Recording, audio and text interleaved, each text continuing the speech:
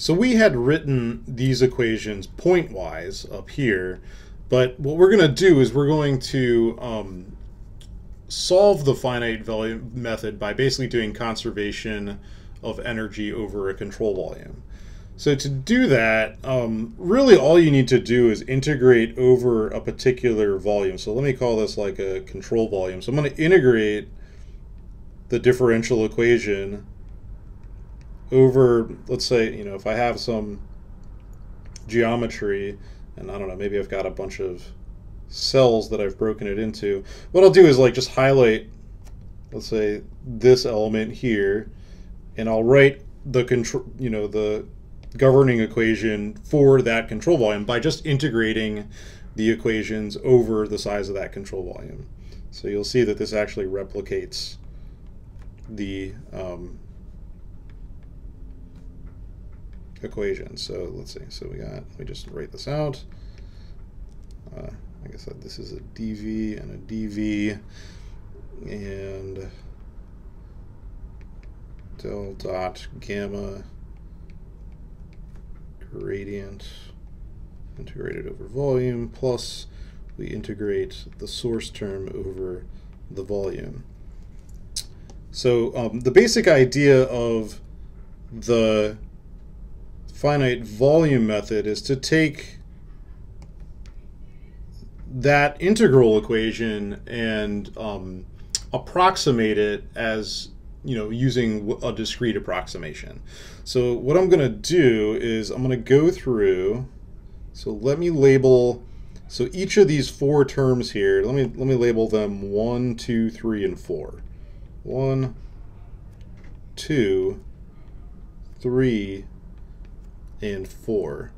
And each one of these, when I go to approximate them discretely, involves its own like little intricacies, but it really doesn't take too long to do it. So like, for example, I'll do the first term right now before I cut off this video. So like, for example, if I want to approximate the first term, so what is that? So if this is a fixed control volume, so like imagine that I make this mesh. The control volume doesn't generally move from time step to time step. That's not usually how people do things. So that means that this derivative can be taken outside this integral.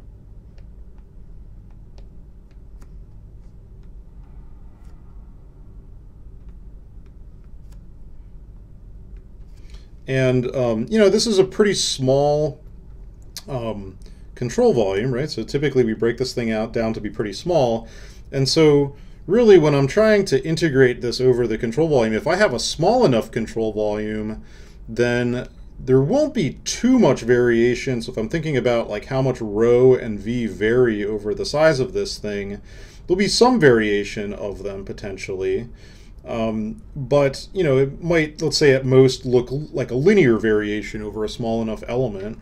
And if I had a linear variation, so imagine that I'm trying to do an integral from, let's say, here to here, and let's say rho and v are changing, or sorry, rho and phi are changing somewhat over the span of where I'm trying to do the integral. Well, I could get that, if it was really exactly linear, I could get the value of that integral exactly by just taking the midpoint and multiplying by the width. So that would give me this. So what I'll do is I'll just like take this thing and I will approximate it by just taking, so this is approximately equal to what happens if I just evaluate, let's say, rho and phi at, let's say, the midpoint or the center. It's actually the centroid. The centroid. And then since this is a time variation, what I'll do is use a finite difference approximation. And I'll say that like whatever this thing is at time equals I plus 1, so let's say it's going to change with time. I'll just evaluate at the centroid at 2 different times and then divide by how much the discrete difference in time in my time steps. So bam, so that's our first, so we've got our first approximation here. So this thing can be approximated using, let's say, the finite difference method. And so, by the way, what this means is this is like the average value, which we'll interpret as approximately equal to the value at the centroid of our cells. So that's why these little points that sit in the middle have some important meaning in the finite volume method. We choose the points where we are actually representing. So what we're going to try and do is solve for the values of the, let's say, the unknowns or the scalar phi's at the centroids. And then any approximations we need to do will base on the discrete values at the centroids.